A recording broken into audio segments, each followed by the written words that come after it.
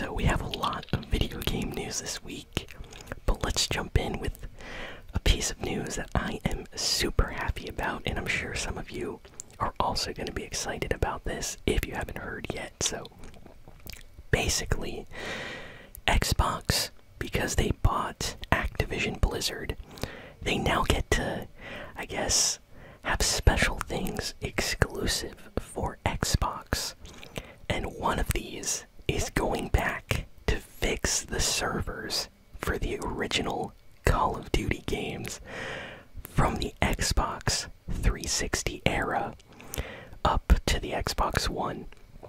Now, for those that don't know, the older Call of Duty games like Call of Duty World at War, Call of Duty 4, Black Ops 1, Black Ops 2, the original Modern Warfare 2, all those games from like the Xbox 360 era had problems. The servers would take like 10 or 20 minutes to find a match, and then there was just like a ton of hackers and bots in the game. It was bad. It was a bad experience. You couldn't find zombie matches in Black Ops.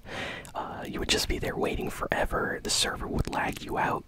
It was just busted for years. Well, right now, if you have an Xbox Series S or an Xbox Series X, or if you have an older Xbox like an Xbox One or Xbox 360, guess what? You can actually buy these older Call of Duty games if you don't own them, and the servers are working, and they're working super fast right now. In the last day, Activision Blizzard has fixed, with Microsoft's help, all of their Call of Duty game servers. So people on TikTok all day, I'm like scrolling, I'm seeing people just like crying from happiness, like they're just super happy playing, you know, Black Ops, Call of Duty, World at War, games like that, and they're actually finding matches within seconds. So if you want to experience the classic Call of Duty games again online, now is the time to do it. I'm actually going to download some Call of Duty games on my Xbox Series X later today so I can play some of these older games that I really liked, like the Black Ops 1 and 2 games. Maybe I'll go back and download some of the other ones, but just imagining, you know, playing zombies again with an actual working server and lobby is just going to be amazing. So that's completely fixed right now. People are super happy. So if you are a Call of Duty fan, get an Xbox right now, download your favorite games, and additionally, apparently, all of these Call of Duty games might be coming to Xbox Game Pass in the future, from what I've heard. So that's even an extra bonus, which is why they probably fixed the servers. Now, sadly, PlayStation did not get this. A lot of the Call of Duty games on PlayStation are just straight up broken. Like, I don't even want to talk about it. Let's just say it's full of hackers, and the servers aren't really working for a lot of the older Call of Duties on PS3 or even on PS4 now. So yeah, hopefully Sony gets their servers fixed for Call of Duty, but for now, only Xbox has the servers working as intended. So that is awesome. Let's see, what else do we got here? Next, Halo Infinite added an 8v8 squad battle mode, and they remade and kind of like put out old Halo 3 maps, and the fans are going crazy right now because, for those that don't know, Halo Infinite has added kind of OG Halo 3 maps. They remade them, and then they put out this limited time mode, which is 8v8 squad battle mode. So it's kind of like a team deathmatch style mode. Different squads, 8 players on each, just fighting in these huge OG maps, and the Halo community is super happy about this. The reaction to this update that they did for Halo Infinite has been so positive that there's like a petition right now to make it a permanent mode in Halo Infinite. Like, people on Reddit, Discord, YouTube, Twitter, they're all like just bothering Halo and Xbox, like, please, please, please make this permanent, make it official, make this the main mode. people just absolutely love this new update. So if you're a Halo fan, you might want to check out this Halo Infinite 8v8 squad battle mode on the OG Halo 3 maps, and they added some other modes as well, like capture the flag and stuff like that for these OG maps. But yeah, definitely something worth checking out. Let's see. Mario Kart 8 Deluxe got its new DLC courses released this week. So for those that don't know, if you have a Nintendo Switch, Nintendo every few months for like the last year has been releasing these booster course tracks for Mario Kart 8 Deluxe. So they're adding new tracks every couple of months. And right now we are on the 5th wave.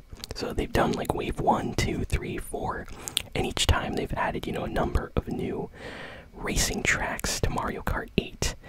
And now we're on the 5th one, just released. And I can't wait to download and play it. I might do a video on it on the channel this next week, so be on the lookout for that. I love playing Mario Kart. So very, very happy.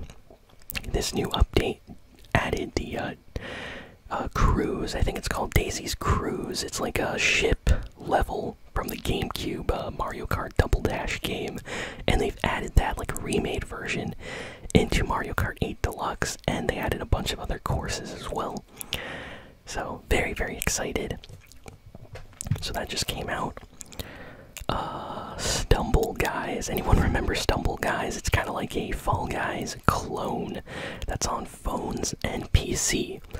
Well, it looks like Stumble Guys is going to be coming out on Xbox and Xbox One. So Xbox Series X and S and Xbox One very, very soon. So like, that's very unexpected, honestly. I have Stumble Guys on my PC. I have played it. I find it's much easier to play than Fall Guys, and I've actually won a bunch of games. But I don't know. It's free to play at least, so that's always like a bonus. But you can actually register right now to play it on Xbox. So yeah. Honestly, not bad. I might check it out when it releases. So yeah, let me know what y'all think of Stumble Guys releasing on Xbox Series X and S and Xbox One. Now we have a crazy piece of news. If you're a Need for Speed fan, they are remaking one of the, I would say, most popular Need for Speed games. And this was leaked by a voice actor. So apparently they are making a Need for Speed Most Wanted remake. So that just sounds awesome to me. My favorite Need for Speed games are probably like Need for Speed Underground 1, 2, Need for Speed Most Wanted, and I really, really like Need for Speed Carbon, which everybody always like forgets. That was a good one too. And they kind of abandoned that like cool street racing aesthetic in the later games for some reason. The recent one though was pretty good, Unbound.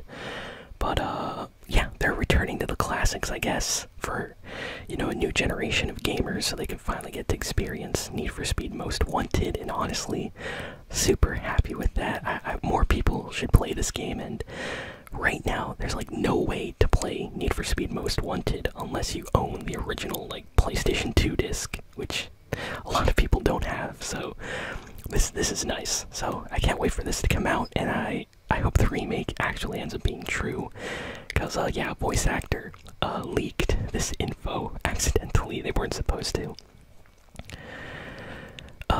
Well, it looks like we're gonna be getting yet another Star Wars Jedi Survivor, you know, type game. It's gonna be the third game in the series. This leaked, and apparently it's being worked on right now at Respawn Entertainment. Honestly, this is not a surprise because the first game did very, very well. The second game, which came out recently, also did very, very well. So it just makes sense for them to make a third game. So it looks like they're working on a Star Wars Jedi sequel, and I'll definitely be checking that out. I love Star Wars. Can't wait for the new Ahsoka show coming out. So This is going to be exciting. Now this is interesting. So Call of Duty Warzone is apparently doing a collab with The Boys, and I'm talking about, you know, the comic book franchise series, you know, with Homelander. I'm sure most of you, even if you did not watch The Boys, you know who Homelander is. Well, yeah, they're doing a collab. Homelander and other characters from The Boys are appearing in Call of Duty, and you can actually buy these skins. And honestly, I don't know what to say. It's a pretty crazy collab, but I guess we're gonna see a bunch of people just wearing Homelander skins because he's super popular. So yeah, that's a new collab with Call of Duty. I was not expecting to see that ever at all, but it works. Let's see, what else? I'm trying to like find all the good info here. Just a second. Ooh, okay, let's go retro, old school mode for a second, because we got a lot of like older games that just got kind of like announced randomly this week. So, Jurassic Park is getting a classic game collection with like their old Super Nintendo games, and other games from that era kind of being ported to the PlayStation 5, Xbox, PS4, Nintendo Switch, and PC. So there's going to be like an old Jurassic Park games collection. So if you're a fan of Jurassic Park and you wanted to play some of those older original games from that first movie, well, they're going to be releasing a collection for that. Additionally, they're bringing back a PlayStation 1 platformer called Tomba. And honestly, this came as a surprise. I actually own Tomba for PlayStation 1. It's a really unique kind of platforming game that inspired a lot of video games. Even like modern video games were inspired by Tomba. Pretty influential platformer. And this game is getting remastered for PlayStation 5, and that's just super cool. Apparently it's also coming to like Nintendo Switch. So yeah, this is very unexpected. So this game is coming back. Additionally, Disney is bringing back Gargoyles. Now, I'm sure most people listening to this video have no idea about Gargoyles, but back in like, I would say like, I don't know, the old days, Disney had like this cartoon series called Gargoyles, and it was like a pretty dark and awesome cartoon show. Back in the old days, like Disney just went crazy with it. Like they would make stuff like Treasure Planet, Atlantis. They made this Gargoyles show. Modern day Disney tries to make everything like so family friendly, but this Gargoyles show was pretty legit and it has like a huge fan base. And there was a game that came out based on this show for the Sega Genesis. That's the system that Sonic first premiered on, you know, with like Sonic the Hedgehog and Sonic the Hedgehog 2 and all those games that got super popular. So on this system they put out a Gargoyles game, and this past week Disney announced that they are bringing back this original Gargoyles game for like the Nintendo Switch and other systems. So completely unexpected, you know, this is so random, like such an old game getting ported from a series that a lot of people have kind of forgotten about. But I think it's super cool. I need to check if Gargoyles is on Disney Plus, because if it is, I might have to actually watch that. Disney seriously has some amazing older shows that they just don't do anything with nowadays. It's kind of sad. But yeah, that's kind of like all the big and important news this week. I think we went through everything super important. So, oh wait, we got one last piece of news here. Oh, I can't believe I almost forgot about this. So, the Genshin Impact voice actors apparently are like owed a ton of money, and they're all like complaining about it. So for those that don't know, Genshin Impact is this like super popular game. It's free to play. It's on PC. It came out a while ago, but it's still super popular. A lot of streamers are playing playing this on YouTube, on Twitch, on other platforms, and basically, the voice actors for characters in this game said that they went months doing voice acting for this game, and they were not paid at all. And yeah, this does not look good. Apparently, some voice actors are like owed thousands and thousands of dollars, and yeah, that is not cool. So, there's people like right now doing like investigative work on this, and they're saying that like the company is not the company that makes Genshin Impact is not the one that's at fault. It's the company that recorded the voice lines of these voice actors that did not pay them, and they're a different company. But either way, that is messed up. Like, imagine doing the voices for like popular characters in a video game and then not getting paid for it for months. So that is just wrong, and hopefully that all gets resolved, because like, yo, voice actors deserve the money for the characters they voice, that's for sure. So not cool. And yeah, that's pretty much it for video game news this week. Thank you all for listening, for watching. Please be sure to like, comment, share, and subscribe, and I'll see you all next time. So long, and farewell.